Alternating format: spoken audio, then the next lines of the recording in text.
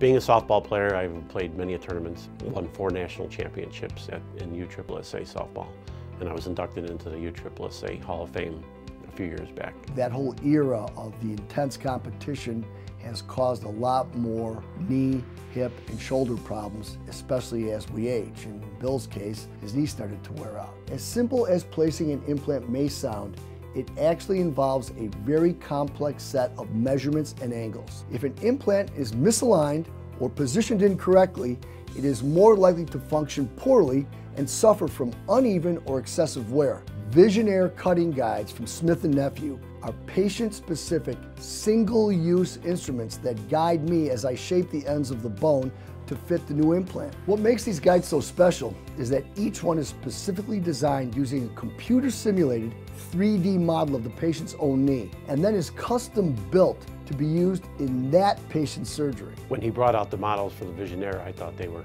it looked like something from outer space. It's just an amazing product. I was able to get back to work within 2 weeks, and I was very comfortable doing it. The process for making these cutting guides essentially starts with a patient getting a short MRI scan of the knee and a full-length x-ray of the leg.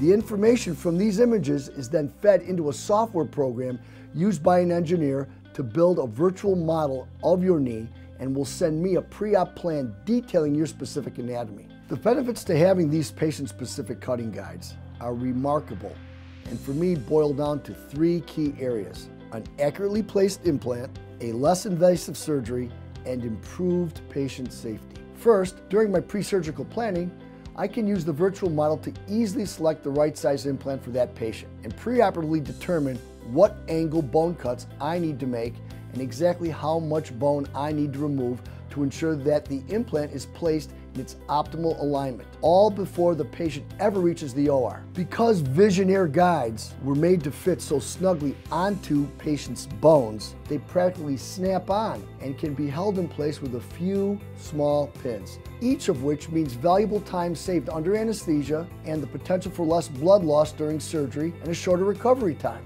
I fish 3-4 times a week, and sometimes I'm standing up on my boat for anywhere from 5 to 8 hours at a crack. And I haven't had any problems. I just recently did it like 2 weeks ago, and it felt really good. Visionaire cutting guides are such an important part of my knee replacement procedures. They help me plan and execute the best surgical outcomes possible for my patients.